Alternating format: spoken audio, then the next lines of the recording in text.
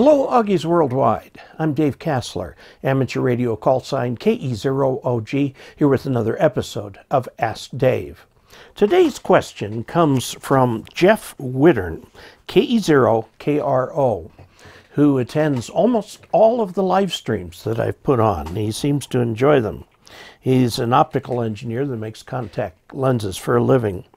Now, he says he has lots of old radios, and that he's collected over the years, but he's using both an ICOM 7300, which is just like the rig that we have for the reference station, and he's also using a Kenwood TS590SG. Both radios have outstanding receivers, and they do. They're very good. Okay, but his problem is simple. He lives in South Dakota, right in the middle of the country, and he is unable to get very many DX stations. This is a common complaint for people who live in the middle of the country, like I do. It's hard to get DX. So let's talk about, first of all, what is DX, how do we talk to hams, and so on. DX means a ham in another country other than the U.S. Now, technically, it means a ham who is from an area that's listed in the DXCC, or DX Entry Club, award, and there's an official list of countries. And as it turns out, the continental United States is a country, Alaska's another country, Hawaii's another country, Puerto Rico's another country. You've got the U.S. Virgin Islands are another country. You've got lots of different places that are different countries.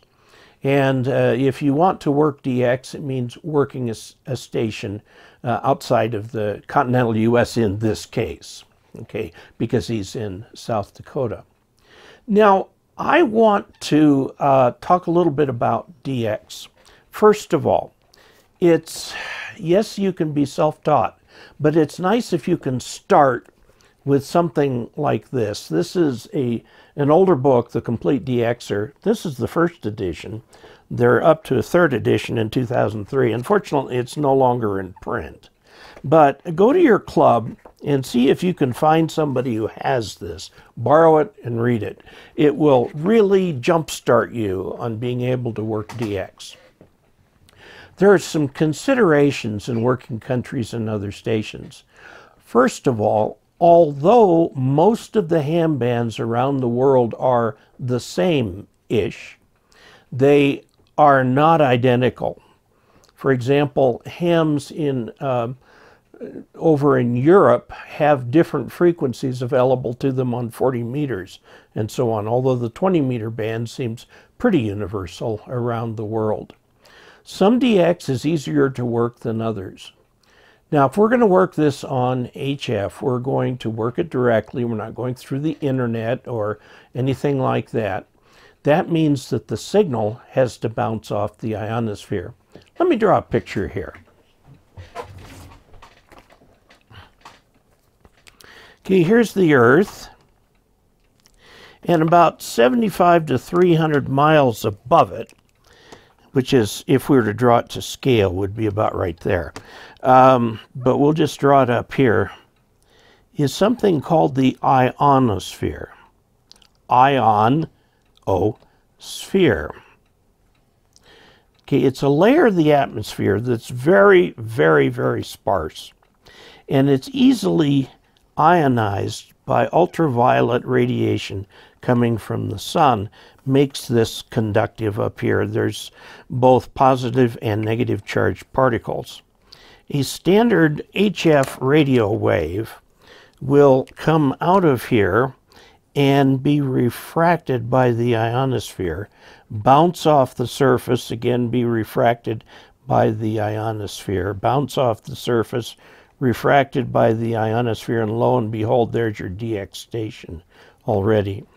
Now, there are a couple of problems with this. First of all, the ionosphere is not nice and smooth, like I wrote it here. Second, if your frequency is too high, your signal will exit the atmosphere.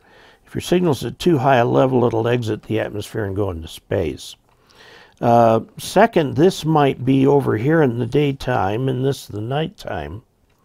And the problem with that is that the ionosphere changes whether it has light or not on it. Every one of these hops, you lose signal, okay?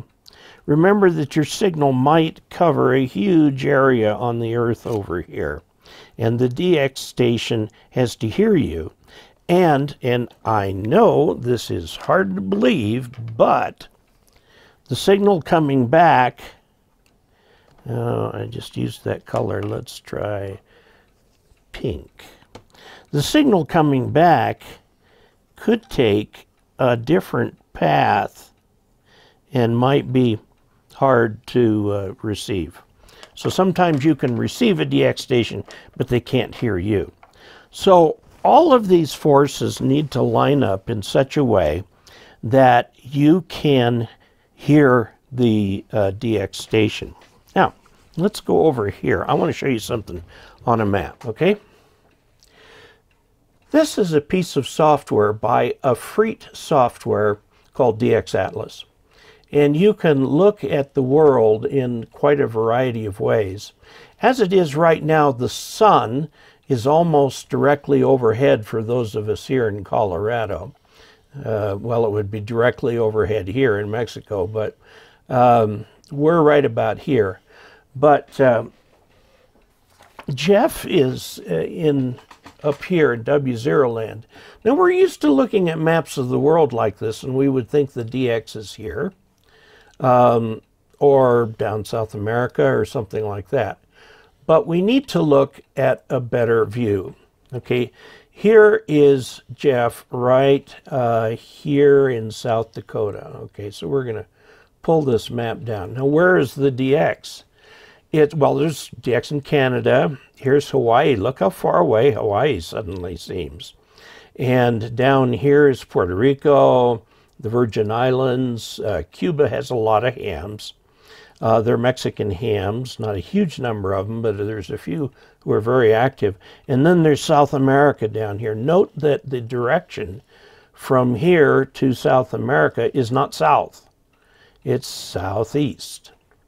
Now, you've got, let's just talk about where hams are concentrated in the world. There are gobs of hams in Europe. There are quite a few hams in Russia, and they're perfectly willing to speak to you, okay? So you've got Europe, Russia, Scandinavia, which is part of Europe, and there are some down here in South Africa. By the way, if you want the spot that's the furthest away from us on the globe, it's somewhere right out here. So South Africa is far away. In South America, you will find quite a number of hams. Lots in Brazil and lots in Argentina. And then as you go over here, there are lots of hams in Japan and lots of hams in Australia. Now, the other parts of the world have hams, but they're far more rare. And so that's why, you know, it's easy working what I call casual DX to work 50 or 60 countries, but to get all the way up to 100 takes some real work because you're going to get the rare ones.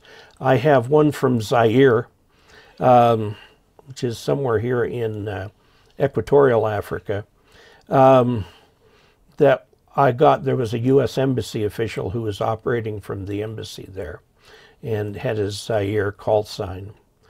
Okay, so let's take a look at where you are. You're here. You've got to go this direction. You've got to go this direction. You've got to go up over here. Note that Japan is way up here, almost to the north. Now, I want to point out what's at the top of the poles. This ring right here is about where, if you look at this, you look at the top of the world, remember that the magnetic field of the Earth comes out of the magnetic North Pole, going to this magnetic South Pole. And it's that magnetic lines of force that keep the nasty stuff from the sun from hitting the earth. But those lines of force go into the earth up in here in the Arctic. And so sometimes those lines of force will come in here and drag in all kinds of junk from what's called the solar wind. This is what makes aurora borealis and the aurora australis, even though it has nothing to do with Australia. Okay. Now the problem is that the polar regions are difficult to transit for DX, for HF. They sometimes will transmit very well, but other times they won't. So you're here, and to get these guys up over in here, you're talking about polar transmissions. Whereas somebody who lives over here, we'll put that in the middle, talking to Europe, is not faced with this polar barrier. That's why it's so much easier on the East Coast to work DX than it is here. And I'm here. I've got exactly the same problem. And if you're out in California, this stuff seems so far away and it's up over the poles. It's very easy to work Japan, very easy to work Australia. Okay, so your geography has a great deal to do with the kind of DX that you can work on a casual basis. Now let's go back to the drawing board. Okay, we're back at the drawing board. I want to talk about nighttime and daytime. This is daytime, this is night. You can work DX any time of the day or night, but there are better times. 40 meters, you'll probably work at night. Okay, that means that the path between you and the DX station should be in darkness. And 20 meters is a good daytime band, and somewhat into the evening now. As the sunspot cycle peaks out, we'll get more of this in the evening. You've also got 17, 15, 12, and 10, which tend to be daytime bands, but we're going to find as we get further into the sunspot cycle that they get better. Now, there are, and I'll just talk about it. Remember that the sun is the source of the energy that creates the excitation of the ionosphere that allows you to work DX, that puts the ionosphere in the right place. There are a variety of solar indices, or indexes, that talk about how the sun is performing. There are very important things for DX: sunspot activity, geomagnetic storm activity, okay? And the sunspot's probably the most important one of that. And then the solar index, the 10.7 centimeter index. And books like this, you can get books like this that will explain which ones are advantageous for you and which ones are not. So from North Dakota, without room for better antenna, you are going to have to start working with these things when there are DX that's available to you. A very good time to work DX is during DX contests. There are 2 or 3 or 4 of these during the year. If you're just using sideband, you can use these, and DX stations are on the air when they might not normally be on the air, so you can talk to them. Now, I think that it's important to remember that the #1 rule of ham radio, which is perseverance, is that you have to persevere in this, and you have to start really learning the bands. Now, there are websites you can go to that will tell you all about what's on the air right now. They're called spotting. People spot these stations. So if you hear one, you type it into this network so all the hams around the world can see it. So you'll want to sit down with some of your friends from your club who like to work DX and talk about times of day, frequencies, what the sun is doing, and and so on, so that you can see if you can hear the DX. Now, most hams around the world understand a little English. They understand enough to understand what the Q signals are. QTH in any language means what is your location. So if somebody says my QTH is Paris, France. Okay, QTH Paris, France. That much they can do. Now, a lot of these hams do not speak fluent English. So they like to usually keep their communications quite short, convey the necessary information, and then there's somebody else waiting who wants to work that DX station. Also, timing is everything. You'll note that many DX stations will have a pileup on them. So when you try to break the pileup, you got to be right at the beginning or right at the end of that pileup. Timing is crucial. You can't wait very much. Now, each DX station is different. Some will draw out a call sign from the beginning, the middle, or the end of the pileup. I have seen DX stations, a pileup settles down, I put my call in, KE0OG, and they'll come back, OG. Often they'll only pick up the suffix on your call, but you then use your entire call. If he has questions about it, answer them quickly. Is that Kilo Echo? And you go affirmative. Just leave it at that. Or QSL, because QSL in any language means I have received or you have received. Okay, a QSL card is just simply an acknowledgement that somebody has received something. So there are lots of different factors going into DX. This book happens to be outstanding. Unfortunately, it's out of print. Copies are available, but they're quite expensive. You can tell how old this is. I've got a napkin marking my place on one of my several rereads of the book, and it says United Airlines on it. So I read it on an airline while I was traveling, which I used to do a lot for business. Now, Jeff had one last question. He says, do I need to buy a better radio so that I can hear these? The answer is no. The 7300 and the 590 SG are pretty much state-of-the-art radios, and spending a lot more money on a receiver isn't going to help you very much. Now, you do want to explore all the features of the radio that will help you, like the tuning, the filtering, the bandwidth settings, and so on, to really go after that faint station. We like to tend to listen for the stations that are strong, but DX is often faint, okay? Now, when you work the DX station, it'll be a very quick exchange. He has to get your call sign, location, and signal report. And it's an unfortunate thing in ham radio that signal reports for DX and contesting are always 5.9. That means perfect signal. And you hear this often. Your signal's 5.9. Could you please repeat your prefix? Well, if the signal was 5.9, you should have gotten the prefix, but it's one of those things. Sometimes they will tell you their name. Sometimes, and I've had this happen, since the prefix goes with just one country, they won't put in their QTH because you can tell it from the prefix. There are lots of different ways of doing it.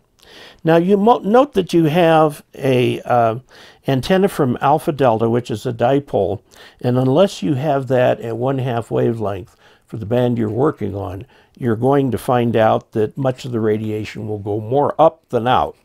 But you also have a high-gain AV680. It's a very nice antenna, but it is a vertical, so it's unity gain.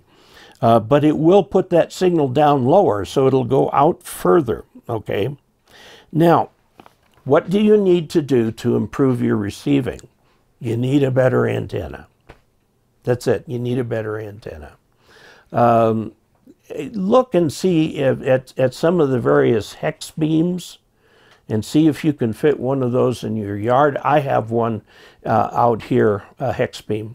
So, and I'll show you a picture of it right here. This is my hex beam. It's out in my backyard. It is a beam, so it does have a rotator on it. Okay, This is my hex beam antenna, and I'm out here so that you can get an idea of the size of the antenna. It's on a 20-foot pole. You'll see that there is a rotator up there and then the antenna at the top. This is probably the antenna that will give you the least in terms of taking up square footage. This is a 20 through 10 antenna. It does not cover 40 meters. Okay, so this can be put in without too much space in the backyard, but I'm fortunate I have an acre here, so I can put lots of antennas in. Jeff, I hope that helps answer your question. DXing sometimes falls into your lap, but a lot of DXing, you've got to go seek it. And in fact, there are a lot of people who think that CQ stands for I seek you. And that's a joke, but not the real source of the term CQ.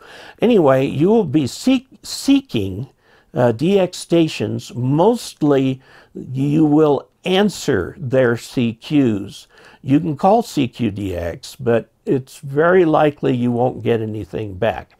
Most of the people who call DX stations with CQDX have very powerful stations. But again, that amplifier doesn't help you hear them. It just helps them hear you. So keep going at it. It's a very fun part of ham radio, talking to people all around the world with 100 watts or less, okay? And you can have a lot of fun with it. So there you have it. If you've followed this far in this, please subscribe, click like. Please also consider the tip jar or Patreon. And until we next meet, 73.